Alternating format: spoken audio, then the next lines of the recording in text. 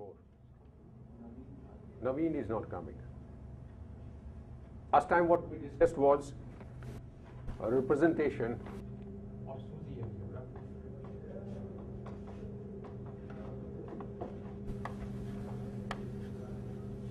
on one particle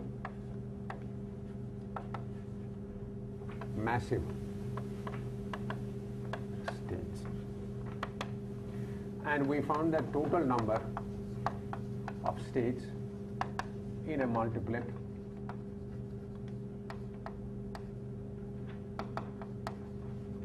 were 2 to the 2n, and for n equal to 1, total number was 2 to the 2n, right? Yes. Is for n equal to 2, this number is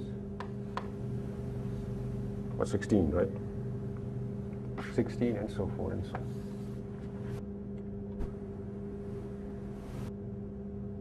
Today what we'll discuss is representation of SUSY algebra. Representations of SUSY algebra on or one particle massless states.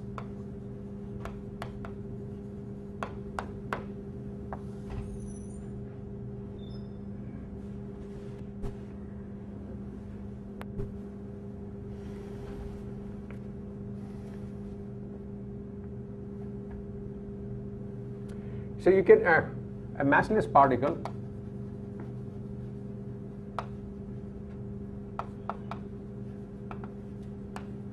can always be studied in a light cone frame.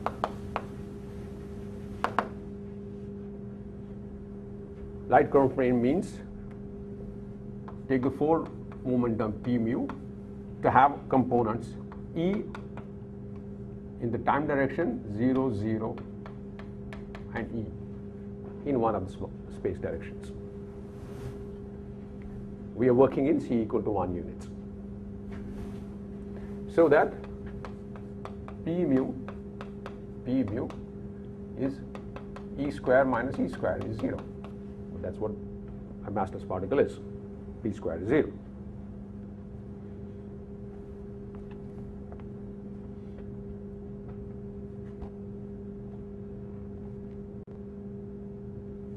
A massless particle is also described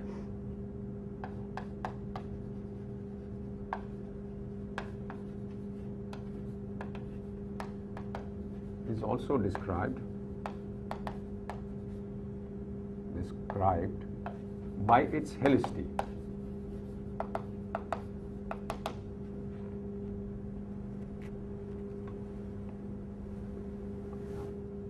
By its helicity instead of space.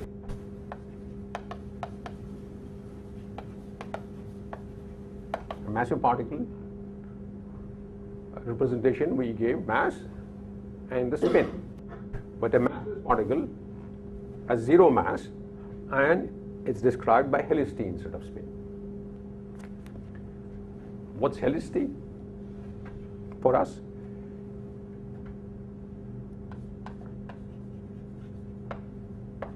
This is a Pauli-Lubansky vector W mu, which is defined as half minus epsilon mu alpha beta.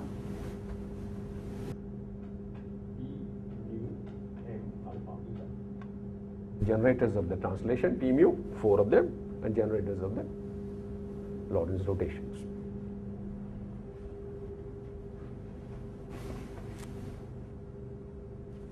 And if you take the 0th component of this object, which is minus half epsilon 0 I j k p j m p I j k. Epsilon 0 ijk is simply an epsilon ijk, or maybe let me use LMN. LMN. That's half.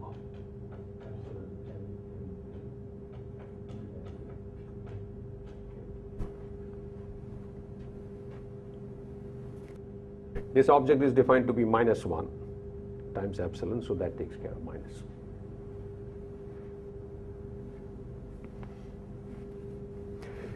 Now, half epsilon mn, half epsilon LMN times MMN is the rotation generator.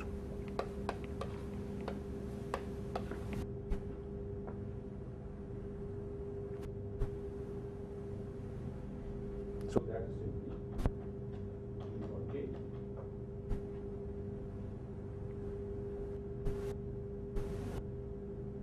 So helicity is normalized W0, call it lambda, is W0 divided by E, which is J dot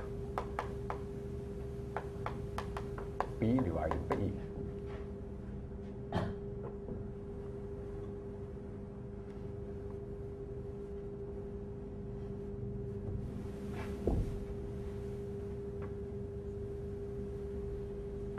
And since P is for us is only in the Z direction, it simply measures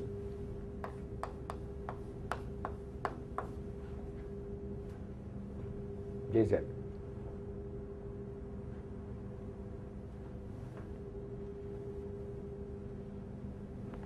P is in Z direction and it has value E, that E cancels this one, so it simply is Jz.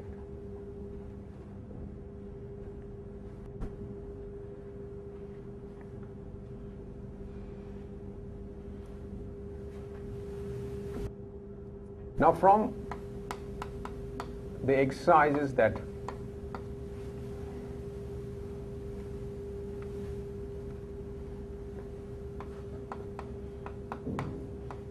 we did earlier, we know what is the commutator of P with Q? That is 0. Commutator of J is a component of M, the Lorentz generators M, and we had given the prescription of how it transforms, how the commutator of J with respect to supercharges is.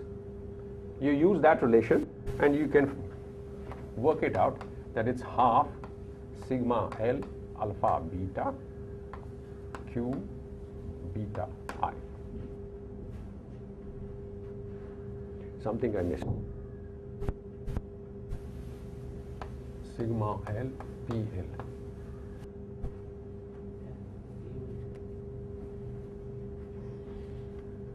Because PL is here.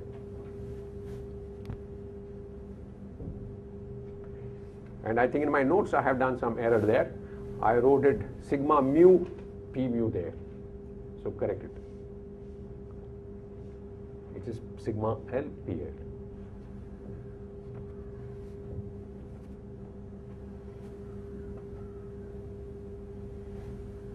So therefore, from here, if I evaluate W0 commutator with Q alpha I,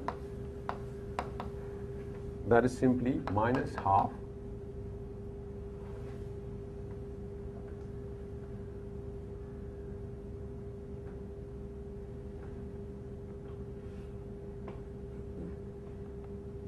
so that is W0, right? So W0 is simply yes, the same thing.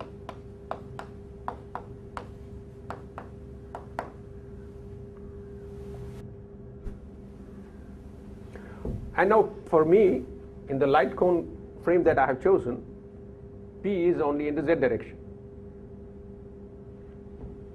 Therefore, it's simply minus half sigma Z times E of alpha beta Q beta I.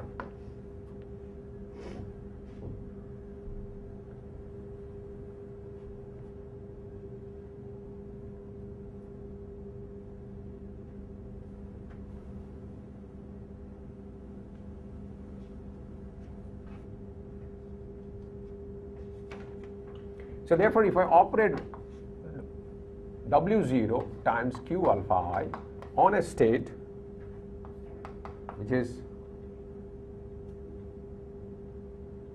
with a given E energy and a given helicity lambda,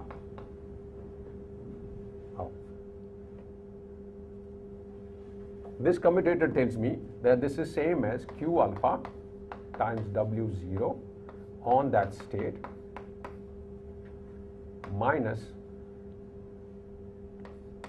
E by 2 sigma z alpha beta Q beta I on that state.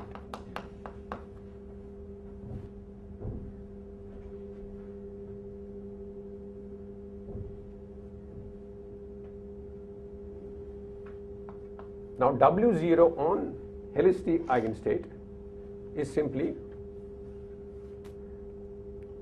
E. So I have E Q alpha I E times lambda minus E by 2 Q z alpha beta Q beta I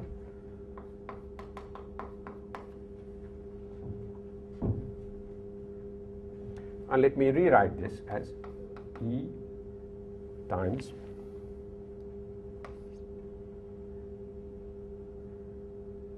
something I missed. This is E times lambda, right?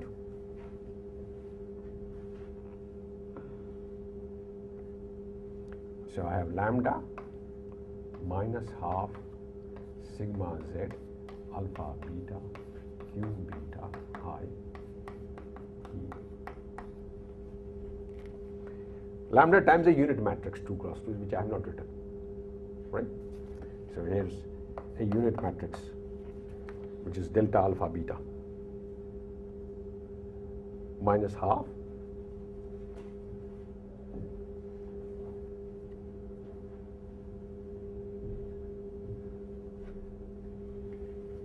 so W0 by E. Let me write this equation in components now. Q1I on state E lambda and Q2I on state E lambda. Write these components, alpha 1 and 2 components explicitly.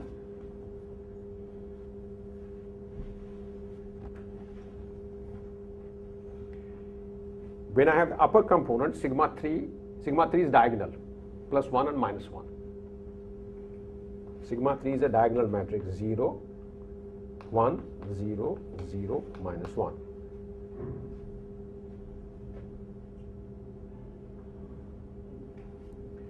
So this simply gives me lambda minus half Q1I on E lambda acting on this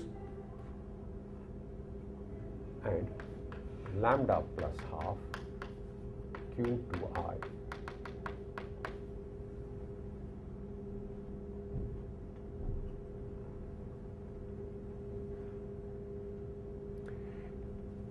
so this is the helicity operator. So helicity operator acting on a state Q1 times the state and Q times on the state is lambda minus half for Q1 acting on the state and lambda plus half. So what this tells me is that Q alpha I lowers the helicity by half unit and Q alpha 2 increases the helicity by half unit.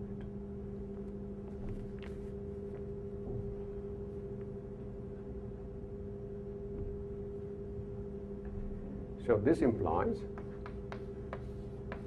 Q alpha I lowers helicity by half unit and Q2I lowers helicity by increases helicity by half unit. For every I is the number of supersymmetries I 1, 2, 3, 4, n.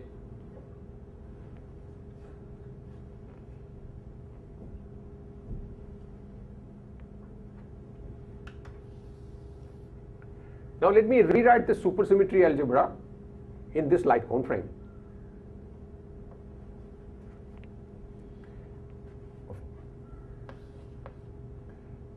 Remember, we are doing no central charge.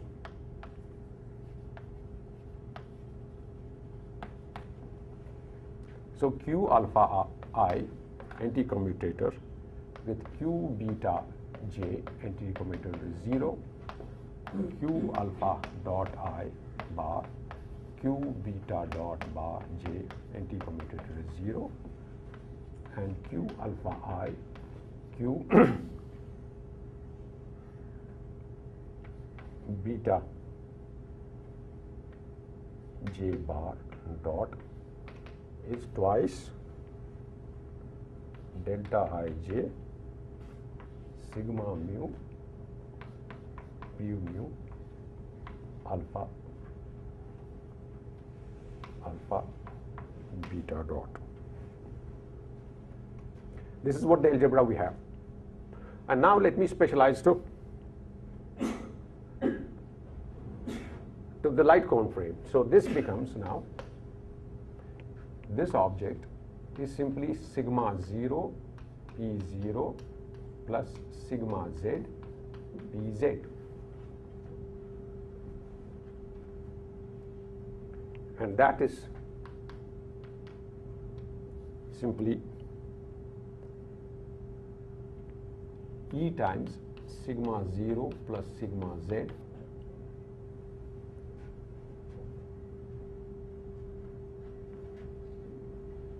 So therefore, let me write it here again. Q alpha I, Q bar alpha dot j anti-commutator is equal to twice E delta ij. Now sigma 0 sigma z is 2 in the upper corner and 0 in the lower corner.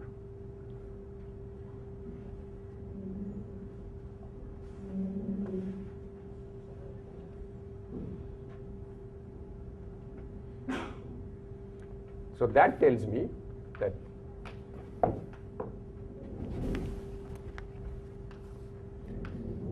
Q1I, Q1 dot bar j is twice E delta ij, well, 4 E, and QIE, Q2 dot j bar is 0.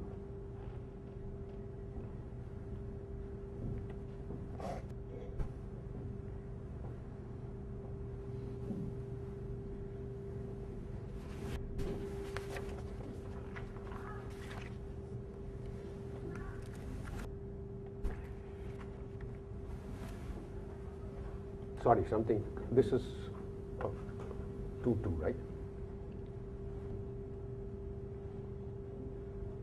And others, in fact, the one that I wrote was also 0, because 1, 2, 1, 2 is 0, right? So what does this tell me? This tells me the algebra of in the spinor index 2 is completely decoupled from 1. And not only that, all those generators are 0. They are 0, 2, 2 is 0 here, 2, 2 is 0 here, and 2, 2 is 0 here. So which means half of the supersymmetry is generators that don't have any algebra at all. So I can simply put them equal to 0. Equal to 0 means that on any physical state they are 0. They don't change the physical state.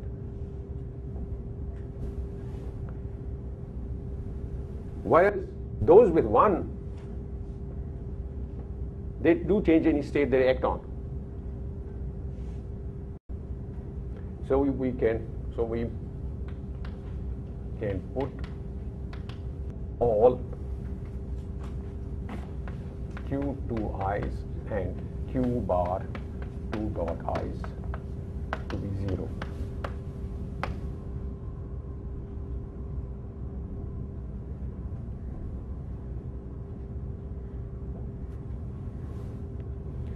Because all of them amongst themselves have anti-commutators which is 0, and they are 0 also with the other ones.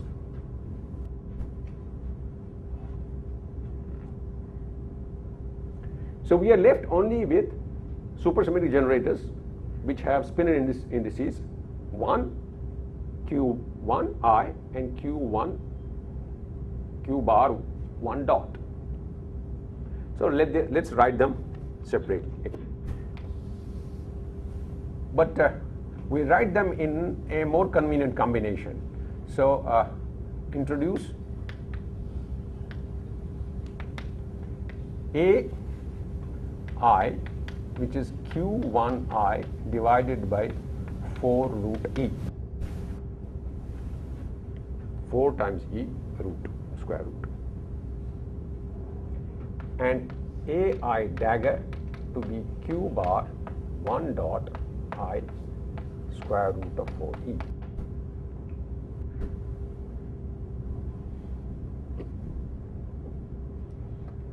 This is a convenient normalization of these Q1 and Q bar 1 dot divided by root 4E. And when I do that, what is the algebra of these A and A dagger? Anti-commutator of A times A is 0. Anti-commutator of A dagger, AJ dagger is 0. And anti-commutator of AI and AJ dagger is delta IJ.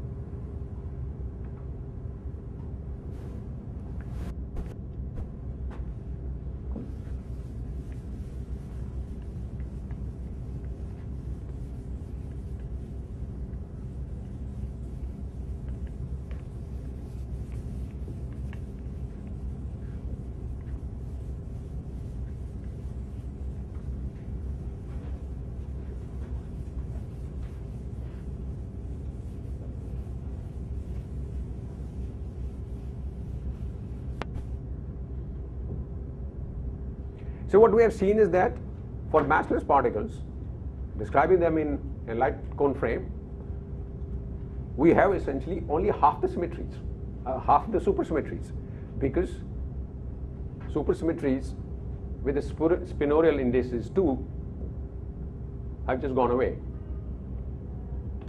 because they are on states that will construct, they are trivially 0, because states would be invariant under those, because the algebra they have is trivial algebra. The only thing that is left with half the supersymmetries, and we have to study these representations of the supersymmetry algebra by simply analyzing the representation theory of fermionic oscillator of one set I running from 1 to n. So only n charges as opposed to 2n supersymmetric charges that we had, for example, in the massive case. And we do the same thing there, is define some starting state for this algebra, and we give it a name vacuum. This is not a physical vacuum, because this was the question we discussed in the beginning of. So we start with some vacuum state, vacuum inverted commas, omega, which is of given energy and helicity lambda. defined by that all A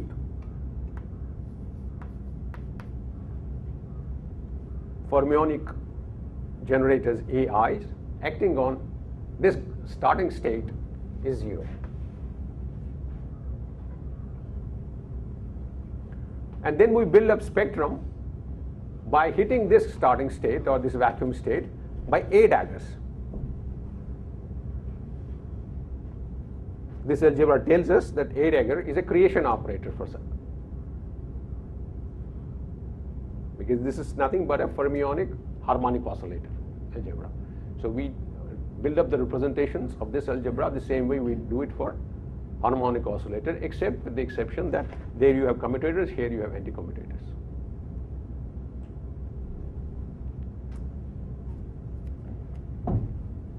So by successive application of operators, AI dagger, which remember was Q1I divided by bar 1 dot root 4E.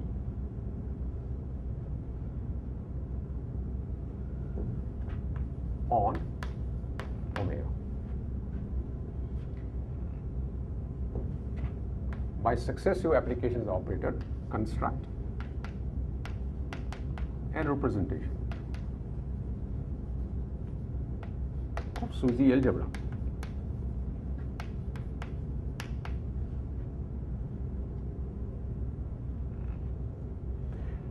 So let me write it in a table. State, the ground state with energy E, helicity lambda, and let me count the number of states. Number of states, ground state is number of state is 1, and this could be bosonic or fermionic. So this is bosonic or static state, could be bosonic or fermionic depending upon what lambda you have. If you have lambda integer valued, it's a bosonic state. If the helicity is half integer valued, it's a fermionic state.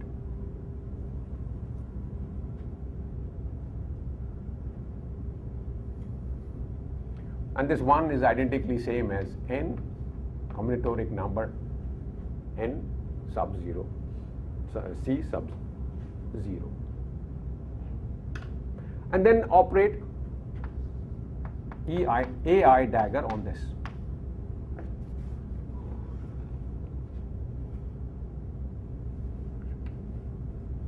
So AI dagger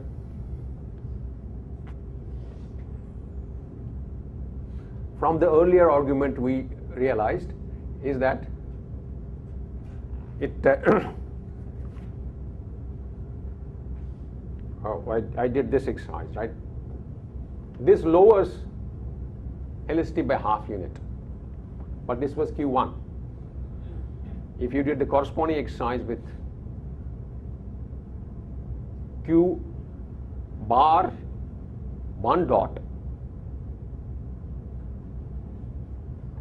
then it would increase the helicity by half unit. So to the same algebra, if you remember the algebra, there was a difference of, I think I gave it an exercise earlier, is that the commutator of Q's with M's and Q bars with M's have a relative sign. And that relative sign would change this to plus half. So this would increase the helicity by 1 unit. So let me put helicity also here. Helicity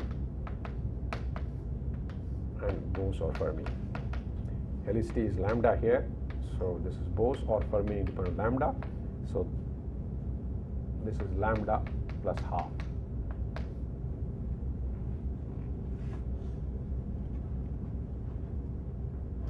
And how many states are these? For every I have a new state.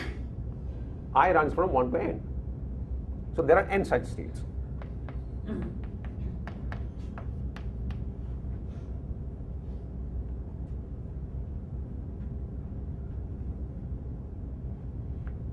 And if the starting ground state were boson, this would be a fermion. If it was fermion, this would be a boson.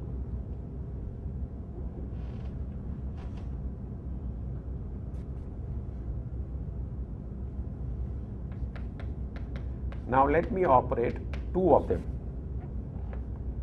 A I1 dagger, A dagger I2 on.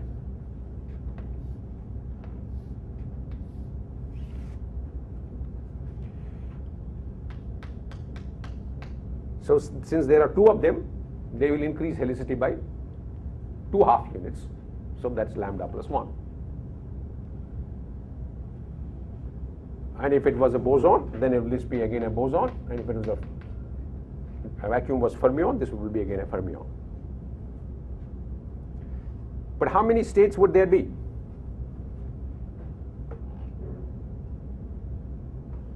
Remember, these are fermionic objects. So which means I1 and I2 cannot repeat their values. So I1 is not same as I2.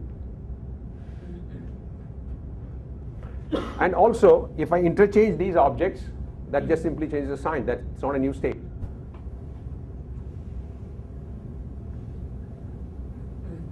So it counts simply the number of components of an n cross n antisymmetric matrix. That many states are created by acting two fermionic creation operators on this ground state. So that number is n into n minus 1 by 2, which is same as nC2.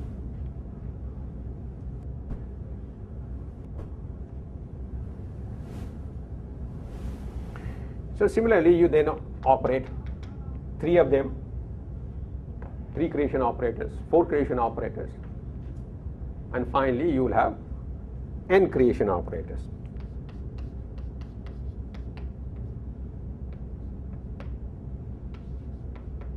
A dagger I1, A dagger I2, A dagger I n on omega.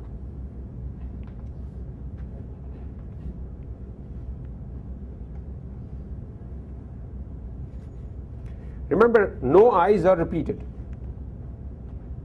So all this I1 is not equal to I2, is not equal to I3, is not equal to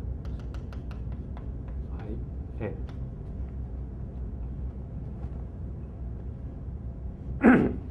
So since there are n of them, what this tells us that each A oscillator occurs only once in this product. So that means this state is only 1. So that is 1. And that is NCN.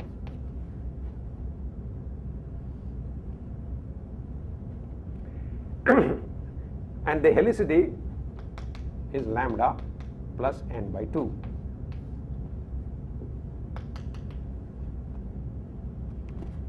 Because there are n such creation oscillators, fermionic oscillators here. Each one of them increases helicity by half unit. So this is lambda plus n by 2.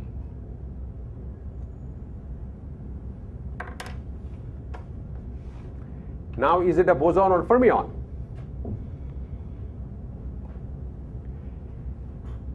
If starting one was boson,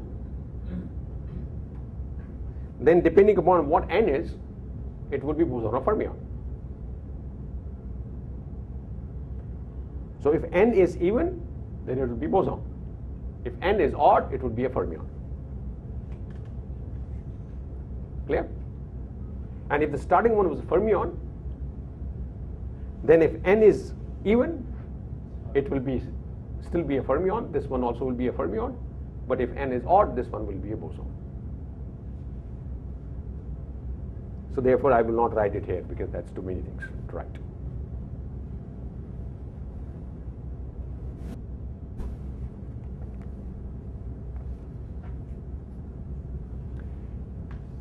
And what is the total number of states?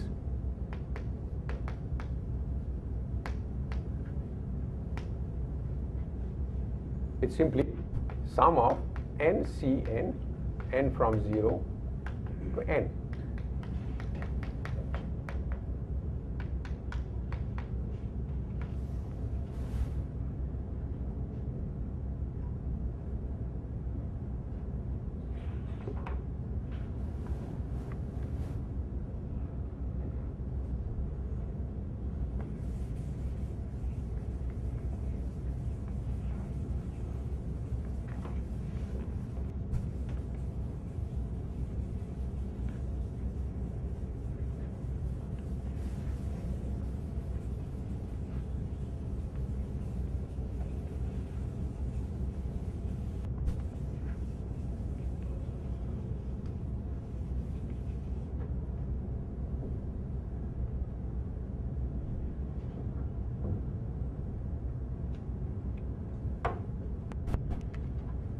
That's why I did not rub this off. Remember, for massive states,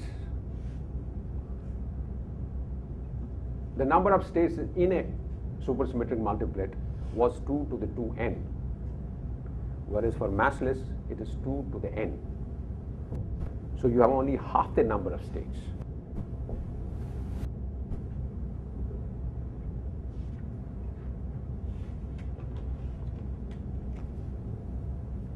One. Anyway, but half of these are bosonic and other half fermionic.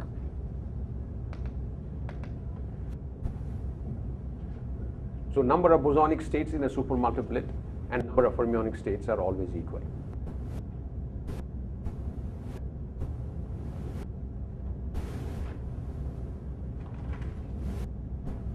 Now let me go to n equal to 1.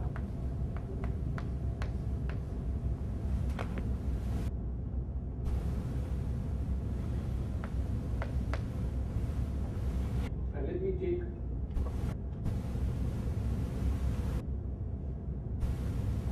so n equal to 1, vacuum state was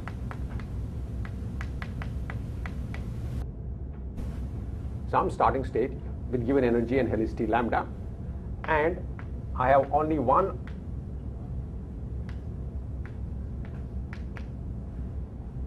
possible oscillator, fermionic oscillator here, and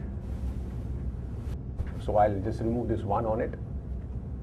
That gives me a state which is energy E and lambda plus half.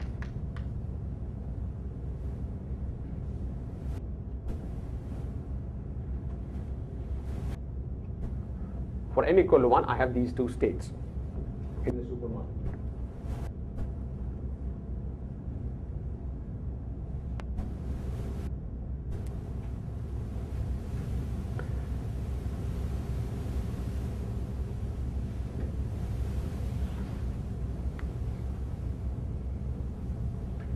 But look at this, this and this state don't make a CPT invariant combination states, because the CPT invariant states should have both a given helicity and a negative helicity, because under chart conjugation I would go from one helicity state to opposite helicity state. So the representation that I have constructed is not a CPT invariant representation,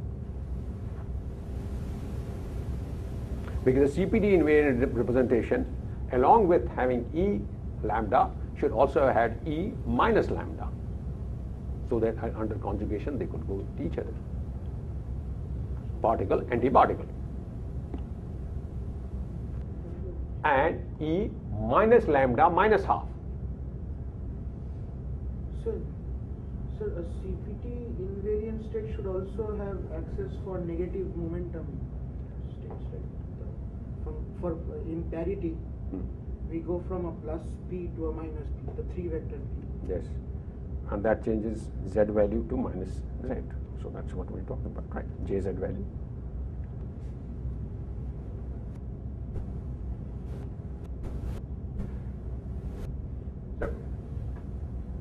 So which means we have to find methods of supplementing these in order to combine them into CPT invariant states. Now let me take one particular example. Let me take omega to be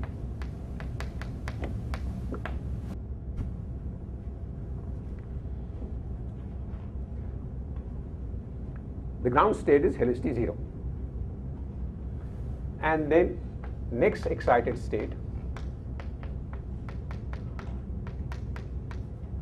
is helicity plus half.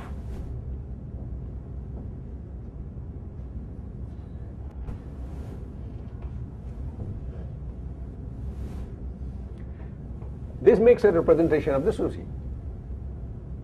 Let me construct another representation.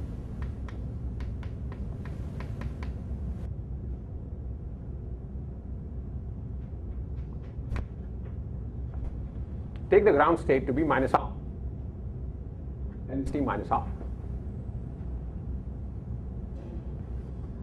Then from here I can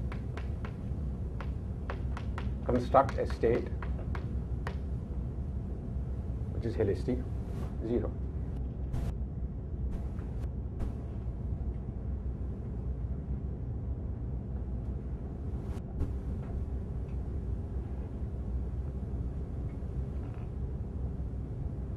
Now these together form n equal to 1 massless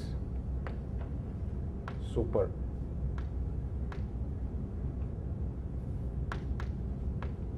multiplet,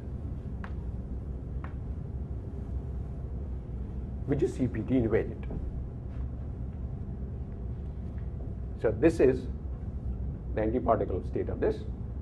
This is the antiparticle state of this.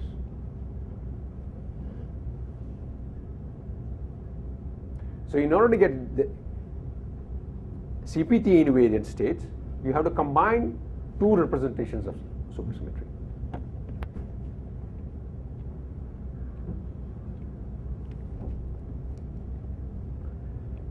And this together makes this super multiplet. This and this together combines into a fermion, massless fermion with helicity up and down. So we have two vacuum states here.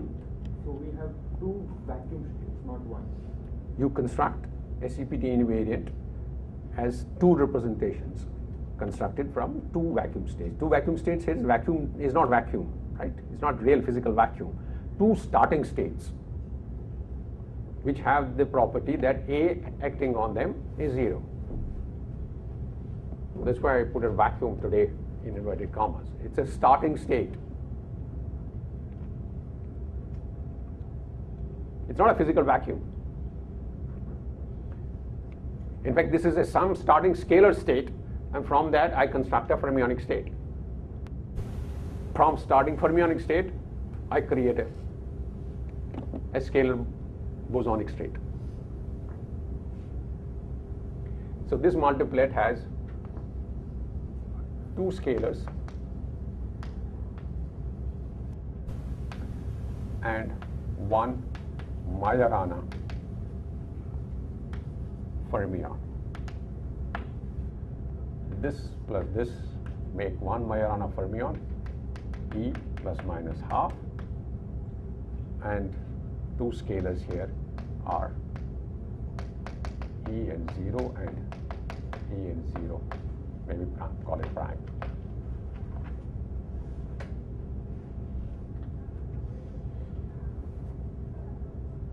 Or otherwise, a complex scalar and a Majorana fermion.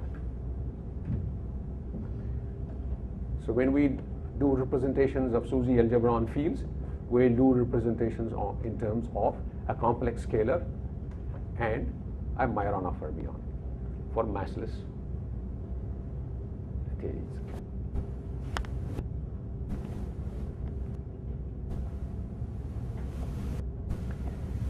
B. Now let's let me construct another one. Start from the state which is LSD half.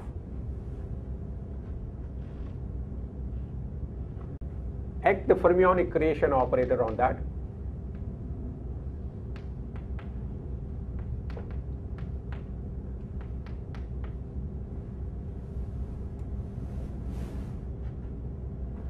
And there is also a name given to this multiplet. It's called scalar supermultiplet.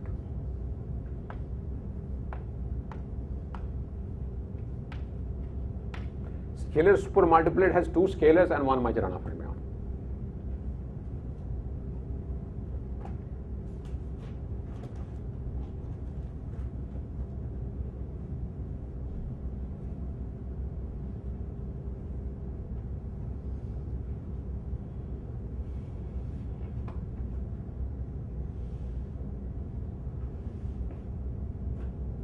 And then take another vacuum state or ground state, which is E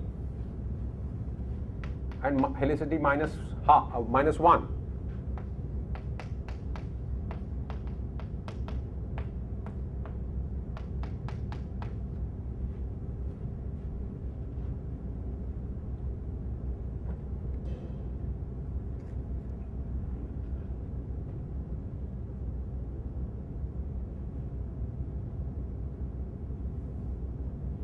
Remember, they're all massless. We are doing massless representations. This was the massless representation of scalar supermultiplet, contains one complex scalar and one Majorana fermion. This together is also CPT invariant because this object is CPT conjugate of that, this object is CPT conjugate of this.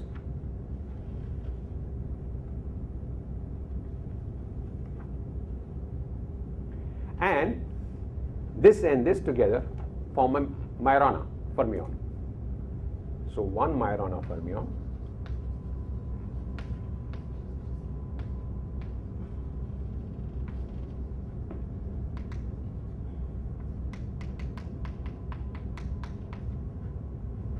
and one spin, one massless, this is one massless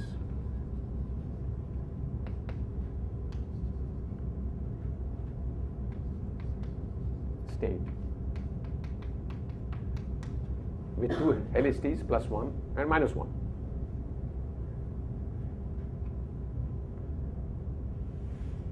A massless spin 1 object, massless vector state, has only 2 degrees of freedom.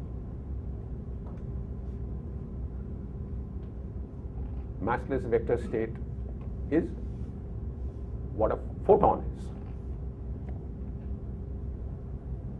Photon is made of 2 helices. So this is a photon state.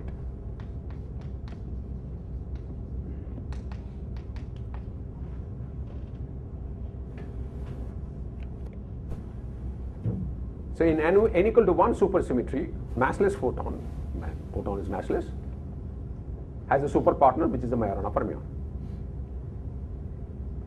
Each of them have 2 degrees of freedom. And there's a name given to this, it's called vector multiplet. Vector supermultiplet.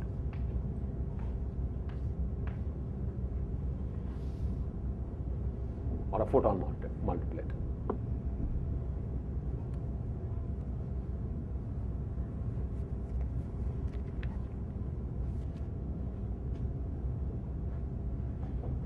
So maybe let me come to this side now.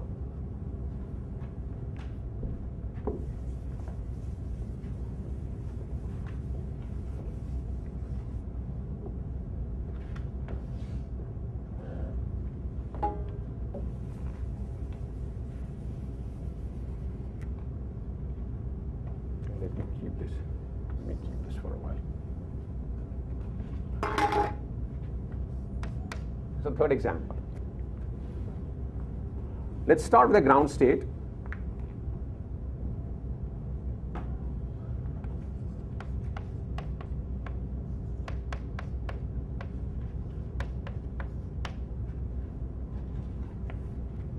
which is helicity 3½ units,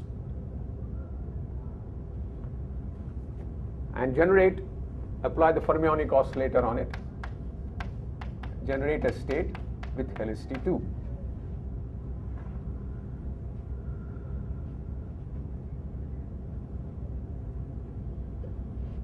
And then start with another ground state with helicity -2, and operate the fermionic oscillator on it.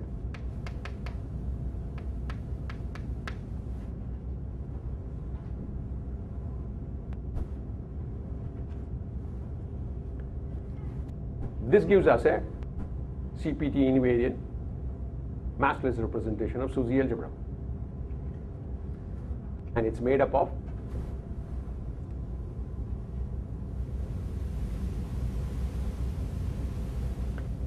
this multiplet is made up of 2 helicity ±2 states and 2 helicity ±3½ states. This is a massless representation. Helicity ±2 states are the 2 states of graviton. Graviton is a spin 2 object, massless spin 2 object. It has only 2 degrees of freedom.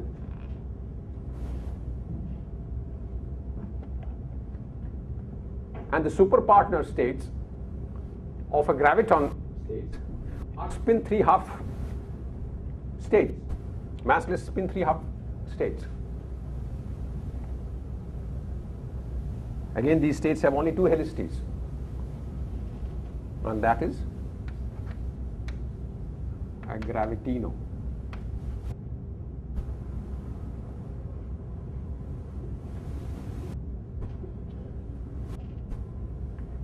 So this is supergravity multiplet.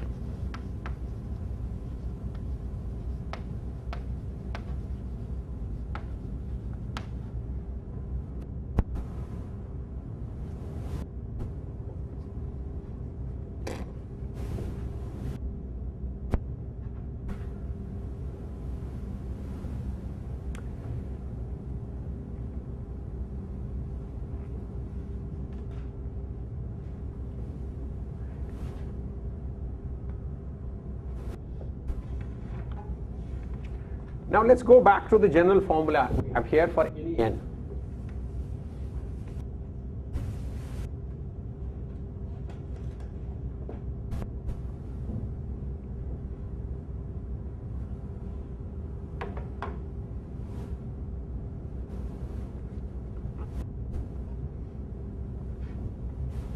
We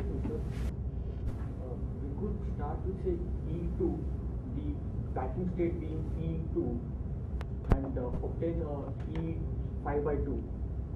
So how do we know physically whether a spin 2 state must come with a spin 3/2 state or a spin 5/2 state? It can come with spin 5/2 also. That will be another representation. That will be another representation. And there is no reason to stop here, right? We can just do this. Yes, there are all possible all possible ways. These are the 3 that I constructed which are of interest.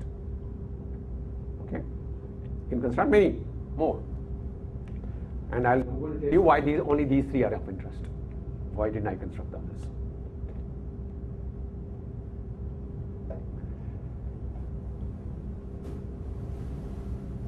Like he said, you start with and create spin 5½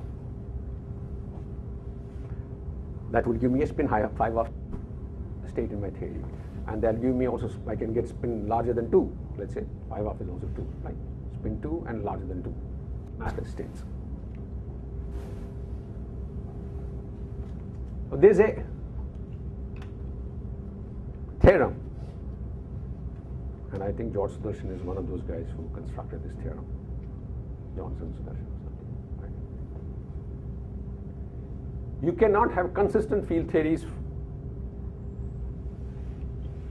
for spins greater than 2.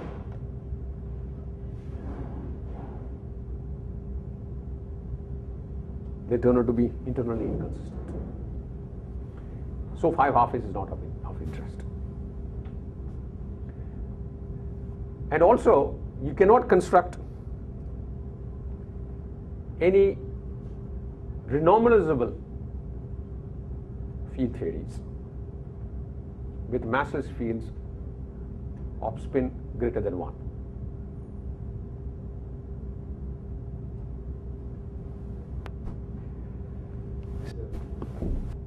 Renormalizable field theories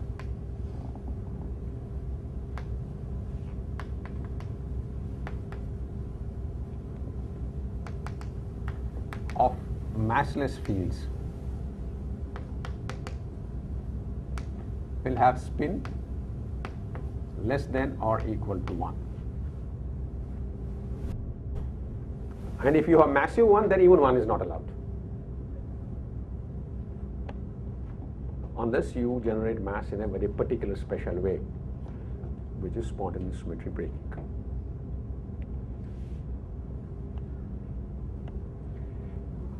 And if you don't worry about renormalizability, but you worry about the classical consistency, even classical consistent field theories can have spin only up to 2. Yeah, sorry, less, which is gravity. If you attempt to construct higher spin, then you find that they have a constraint structure that emerges out of it, and that constraint structure has no consistent, self-consistent solution.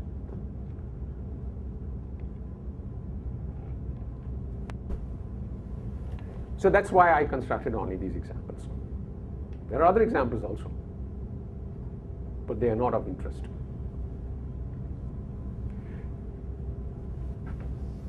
So the fact that you didn't start with E1 there to make a E3 by 2 is linked to renormalizability. Okay. So there also you started with the E half and made a E1 state. I'm saying you could have started with E1 state and made a E3 by 2 state. Yes. And, thus you would have a vector field also. Yes. That's one more way to obtain a vector field representation. Yes. So that you tend to due to renormalizability. No. Now, a point is that if I have to construct a supercharge for it, CPT conjugate states. How do I construct CPT conjugate states? So the same way like you've done here, you start with E1, Yes. construct a E3 by 2, Yes. then start with E minus 3 by 2 and construct E minus 1. Okay. You construct The complete spectrum. Yeah. and Any state, if it is spin 2 highest, then you can construct a consistent theory. But you cannot construct a renormalizable theory. Even here, you cannot construct a renormalizable theory for this.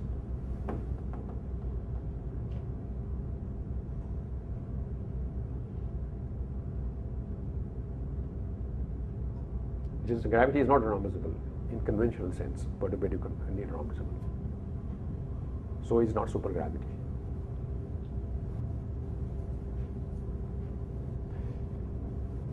Okay.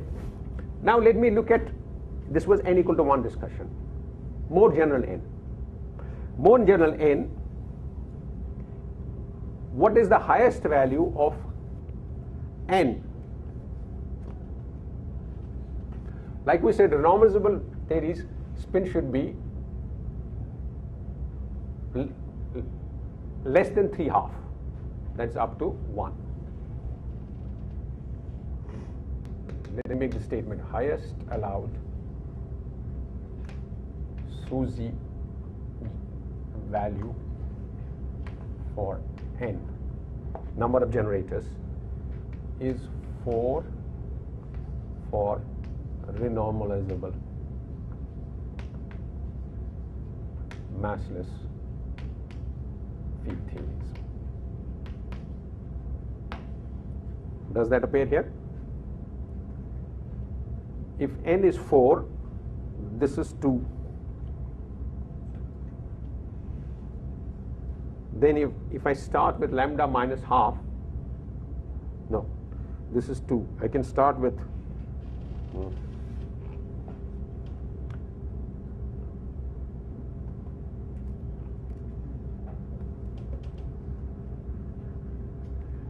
so it should not contain spin greater than 1.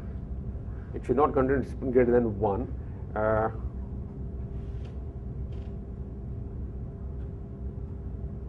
So lambda should be minus 1. You put that in and you try to construct this multiple, you realize that if n is greater than 4, then there is no choice of lambda here that will give you a representation. Otherwise, you will always run into spins larger than 1. So n equal to 4 is the highest value for n for normalizable massless field theories. And n equal to 8 is the highest value for consistent theories, field theories, which means n equal to 8 is the highest value for supergravity theories.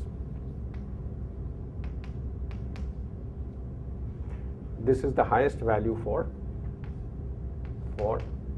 so n equal to 4 is the highest value for Yang-Mills theories. Yang-Mills theories are theories containing spin 1 objects.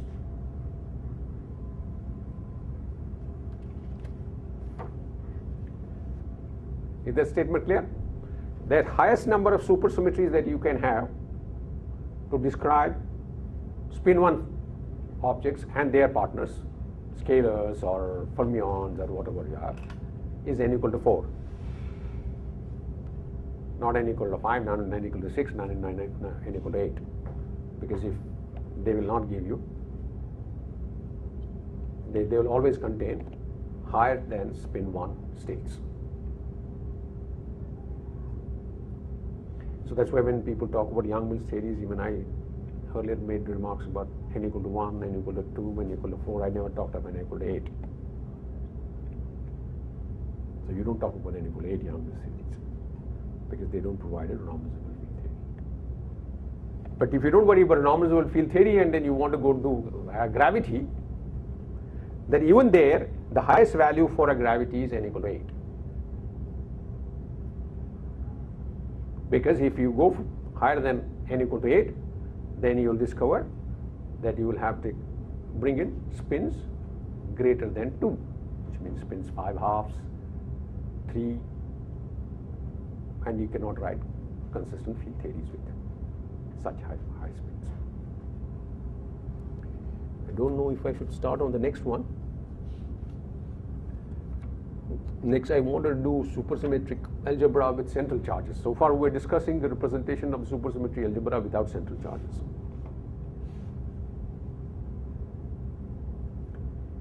Should we? I think I'll stop here now because that will take more than 15 minutes. And we'll come back to that next time. Wednesday, there will be no class. So we'll meet on Friday. So is Wednesday a holiday? So is Wednesday a holiday? No, Wednesday is not a holiday. But some of you want to attend the other meeting. So I said, all right, Wednesday would be off. So we'll meet on Friday.